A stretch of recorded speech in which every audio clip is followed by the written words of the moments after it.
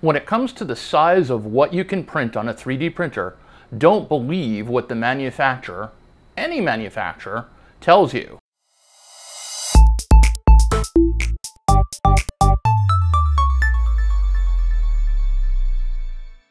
One of the most fundamental decisions you can make when choosing a 3D printer is the size of the build area.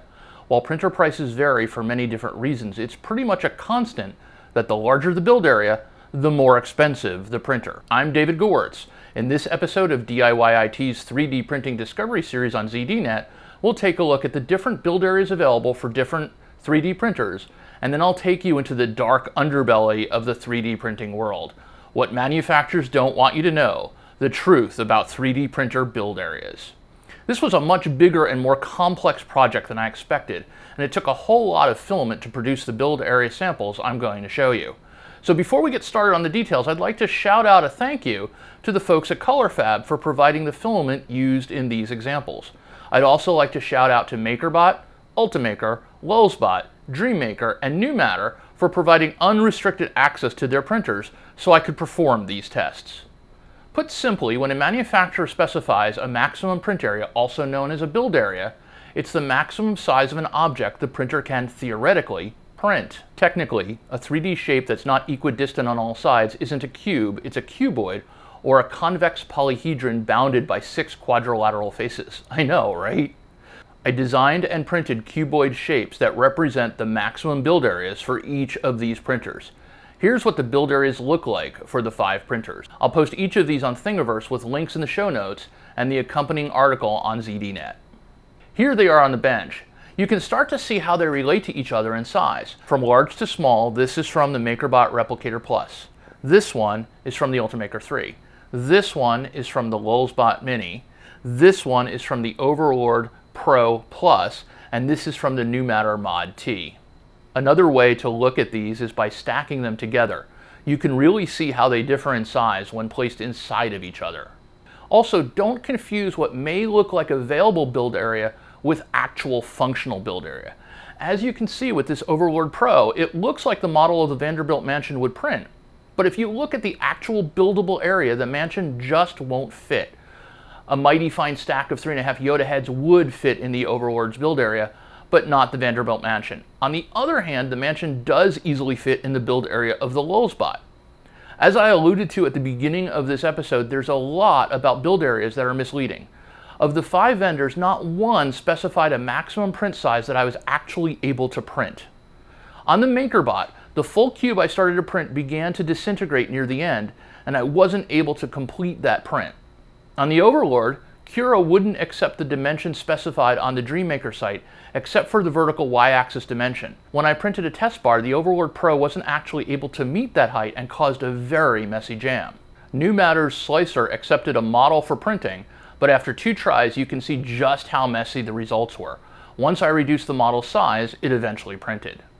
In the case of both the Lulzbot and the Ultimaker, Cura simply wouldn't accept a model size for the maximum printable area described in the specs for each printer. After a lot of test prints, here's what I found.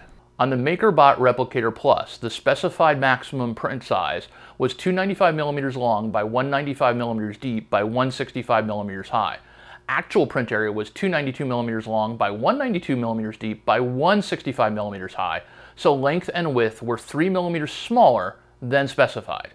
On the Ultimaker 3, the specified maximum print size was 215mm long by 215mm deep by 200mm high for a single extruder. This machine supports using 2 extruders at once. For a dual extruder setup, the specified maximum print size was 197mm long by 250mm deep by 200mm high. I tested with both extruders active, and my best results were 185mm long by 188mm deep by 200mm high, so length and width were more than a centimeter smaller than specified, at least for a true rectangle. Ultimaker says that you can increase this a bit if you have longer areas in the middle, but you can't go all the way out in the corners. In any case, like the other vendors, the company didn't meet its published spec. On the Lulzbot Mini, the specified maximum print size was 152mm long by 152mm deep by 158mm high. The actual print area allowed by Cura was 145mm long by 145mm deep by 158mm high, so length and width were 6 millimeters smaller than specified. The Overlord is interesting because the Delta architecture means it should print cylinders that have a larger diameter than the length and width dimensions of a cuboid. That said, for consistency's sake, I went with squared edges. DreamMaker specifies 125 millimeters long by 125 millimeters deep by 280 millimeters high. The width and height weren't even close at 79 millimeters by 79 millimeters. Even though I'm using a taller Overlord Pro, this was the only printer that completely failed at its specified height. Instead of 280 millimeters, the best I got without making a mess was 255 millimeters. Essentially, the Overlord's maximum specified print area was about 25% more than reality. Finally, there's the New Matter Mod T. Although the New Matter slicer accepted a print designed at its maximum print size of 150 millimeters long by 100 millimeters deep by 125 millimeters high, the results were a mess. I finally managed a print that was 145 millimeters long by 95 millimeters deep by 125 millimeters high, so the Mod T lost about 5 millimeters off the X and Y axis. So now that you've seen the results of my little study, what does it all mean? First, don't freak out too much about the fact that specified maximum build dimensions and the actual ones are slightly different. In most cases, the difference is a centimeter or less. That said, if you're buying a 3D printer for a project that has a tightly dependent size and you're dependent on certain dimensions, you should make sure to factor into your decision the fact that the build area documented in the specs is likely to be optimistic by about 5 or 10%. If you're particularly dependent on an exact size, ask the vendor to print a part sample to see what the machine will actually produce. Beyond that, if you're in the market for a new 3D printer, think carefully about how much build area you really need. Since build area is one of the most fundamental drivers in printer price, you can save money and get a lot more capabilities in a printer if you're willing to sacrifice some build area.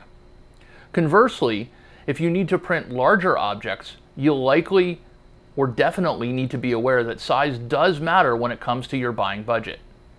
And with that, I'm David Gewirtz for DIY-IT's 3D Printing Discovery Series on ZDNet. Thanks for joining us on this voyage of discovery. If you want to be notified when more videos in this series become available, hit the subscribe button over there. If you liked what you saw, all the cool kids are tapping the like button, so feel free to give it a click if you feel so moved. Have a great day and build something great.